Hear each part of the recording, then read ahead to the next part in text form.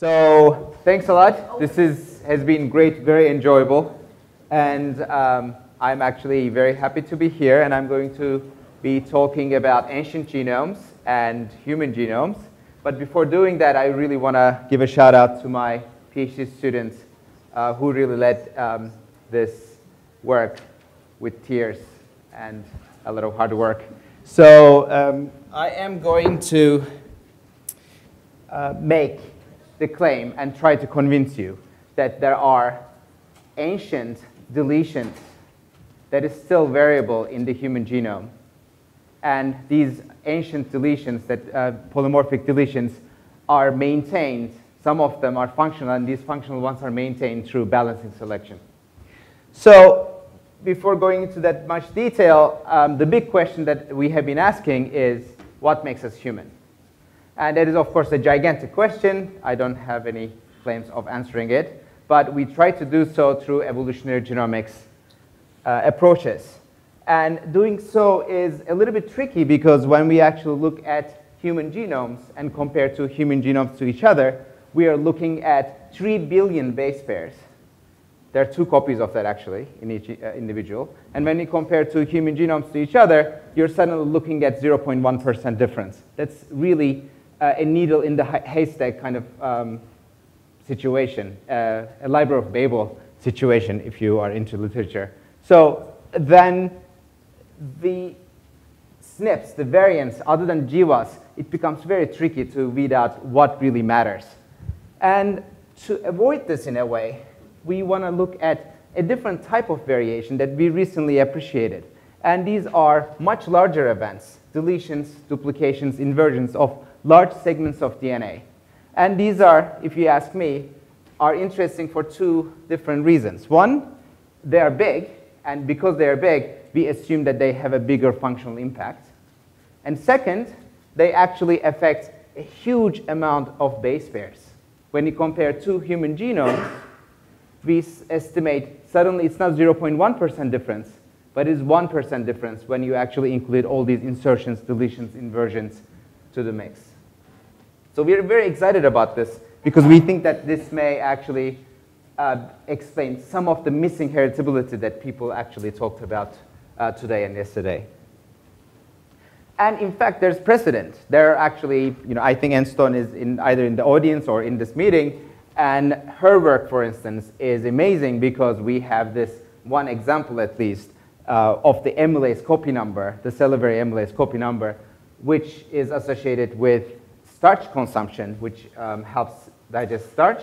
And this is something, the copy number of amylase is 4 to 17 copies in humans. That varies. And that actually differentiates us from chimpanzees, who have only 2 diploid copies. Plus, it shows remarkable variation that is structured around high starch consuming versus low starch consuming populations, potentially indicating some sort of response to cultural change. So it's amazing. Plus, from the biomedical side, it's been recently associated with obesity. So we have a slam dunk in this gene, and we hope that we will find other genes, other variants similar to this.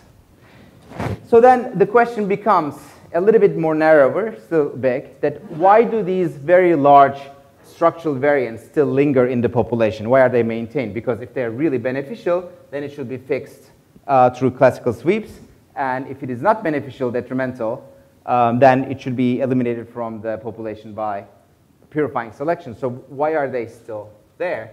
And to answer this, we wanted to go to extremes. We want to find the really old ones that evolved before Human-Neandertal divergence, so that we can say that these are the deletions that have been maintained for a long time, so there has to be a reason, an evolutionary reason. The problem is that it's very hard to date using genetics. The mutation rate is still, we have no idea what's going on, and for the different regions of the genome, even if we know the genome-wide average, we don't know what's happening for individual regions. So what we did instead is a direct comparison of polymorphic human deletions to Neanderthal and Denisovan genomes that are now available. So suddenly we can actually take, this is the chromosomal location, And this is basically a polymorphic deletion that has been already reported in humans. And this is a gene track where this is the exon and this is an intron. And when we actually align Neanderthal and Denisovan reads, next generation sequencing reads, onto the human reference genome, you can actually see that there's a missing gap. That means that Neanderthal and Denisovan genomes also carry that deletion in them. So that's cool because we are suddenly looking at variation that is polymorphic here, plus it's shared with Neanderthals with this lineage. So of course, we didn't go through all thousands of different polymorphisms one by one. We come up with a relatively straightforward bioinformatic pipeline. To do this, I'm going to gloss over all the methodology because of the time limitations. But here's our little deletions. That's the average read depth. That's what we expect. These are the regions where Neanderthals and Denisovans actually show very few numbers of reads indicating a deletion. So we actually come up that of the 14,000 plus deletion polymorphisms in humans that we tested, we find about 427 shared deletions. We did a lot of work to validate and confirm these, so we are very confident in these, but we are probably missing a lot. So just saying. And then, of course, we wanted to understand why is this sharing happening? And what we did is do, again, lots of analysis of the haplotypes surrounding these deletions, their frequencies, etc., to make sure that we're doing it correctly. I'm not going to bore you with that, but we found that 38 of these shared deletions are coming from Neanderthals. It's actually introgressed much more recently. And we also find 15 deletions that are actually recurrent. The good thing about deletions, there are many negative things about deletions because it's very tricky to work with, but when we are actually looking at the exact breakpoints, if the breakpoints are different, you can pretty safely say that they are actually recurrent. So we can actually say that 15 of them are definitely recurrent. It occurred at least 2 times, maybe some of them are 3 times in the human and Neanderthal lineages independently. And then majority of the sharing is happening because of ancestral structure, that the ancestral population here already carrying that variations, and that variations have been maintained for a long time into the human lineage. So then, of course, the question becomes, okay, that's great. There are ancient variations in the human genome. What do they do? And for most of them, almost always, they seem to do nothing. So they are just end of a distribution. So we did, this is a very basic graph, but we did simulate this data several times. And human deletions in general are already depleted for exonic sequence. And ancient deletions are even more depleted. It's a very small fraction of these ancient deletions are exonic. So the conclusion from that, the majority of these guys are neutral. So the model would be that if you hit an exon, it's very likely that you'll be eliminated from the population through negative selection. So the question then becomes even more specific. What are these like little guys, the 4% or 3% that happens to be exonic and ancient? And there it becomes very interesting, I think, because we are looking at genes that makes a lot of sense. In fact, a couple of these genes have been mentioned. The cytochromes here were mentioned by Dr. Stern. The DMTB1 is mentioned by Dr. Rowe, which we collaborate. And they are actually hitting immune system genes, diet gene, xenobitic metabolism genes. There's one exonic deletion that happens to be related to growth hormone receptor and seem to be important for infant growth cycles. So it's very cool. It makes a lot of sense. And we think, so we basically hypothesize that this is happening because of balancing selection. The problem, of course, we use a lot of different measures for balancing selection and selection in general. I'm showing here population differentiation, FSD, of the haplotypes that is surrounding these deletions. And these, the more white, that they're more genetically, we basically compare to the genome-wide expectation. So this is not direct FSTs, but rather significance. The wider it is, the more significant the population differentiation. So here, this is a very complicated figure. I'm not going to go it, but here you're seeing the genes. Here you're seeing the populations. What I want to say here is twofold. One, it is not, these are non-neutral. These genes are evolving under non-neutral forces. And second thing that I want to say is that it seems that the forces that are acting on it are not traditional balancing selection, but it differs from gene to gene. And I think I would be very depressed if it was 5 years ago. But now, thanks to several people's work, including our own, but mostly to Ida Andres in Max Planck, we actually have this emerging notion that complex balancing selection seems to be a thing to consider to understand human genetic variation. So when I mean by complex genetic variation, complex balancing selection, I'm mentioning any force that act over time that seem to maintain variation more than expected by chance. And this can be geography-specific variation, where one geography is actually, in one geography, one type of variant is favored, and another geography, it's not favored. So that you have allele B here and allele A here, both of them are maintained in the population for a long time. It can be oscillating through time. So at one point in time, it will be better to have one type of allele, and another time it will be another allele, so it's maintained again.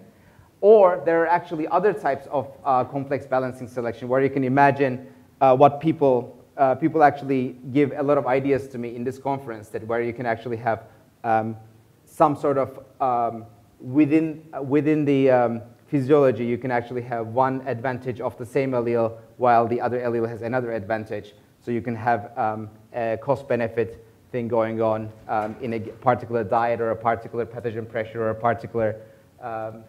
particular sexual selection setting. So overall, again, I wanted to tell you a story about ancient deletions, and I hope that I managed to convince you that there are actually ancient functional structural variants. That seems to be very important. They're very common, and they're biomedically very relevant. And they are maintained in the population through complex balancing selection. And I think we just published this paper in Molecular Biology and Evolution. It's just in online advanced access. So we basically discuss all of these genes independently. I don't have time to do so. But again, thanks a lot I didn't do any of the work. I actually, so thanks again to Onta. And if you have any questions, please let me know. Okay. 2 questions. Do we have time for 2 questions?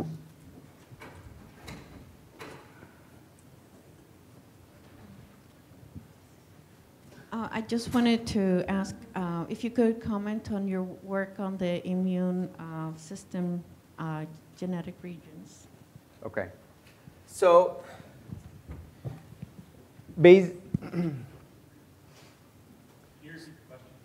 sorry?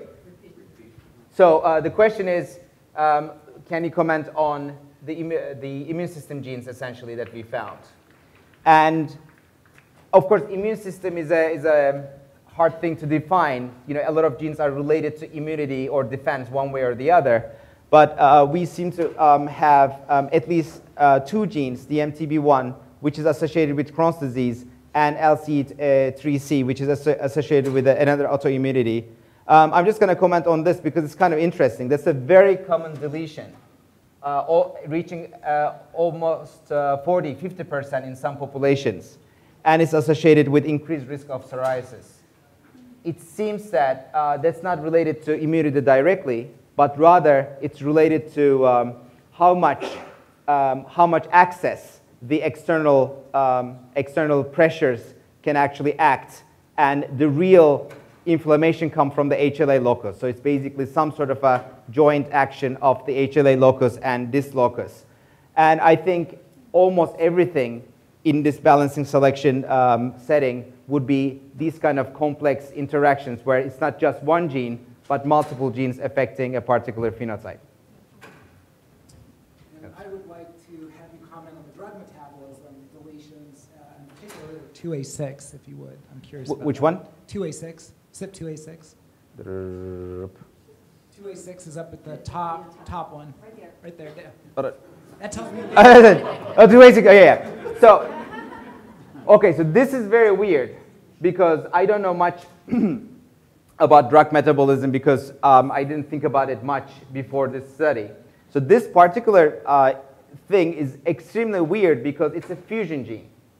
What that means that it's, the deletion is actually taking out the part of A6 and part of A7, creating a completely new transcript that looks like A6 and A7, but they're different from both. So essentially, it's a deletion and a fusion. And it's expressed? It is expressed. Okay. Yeah. And now we have Cynthia Bell. Of course.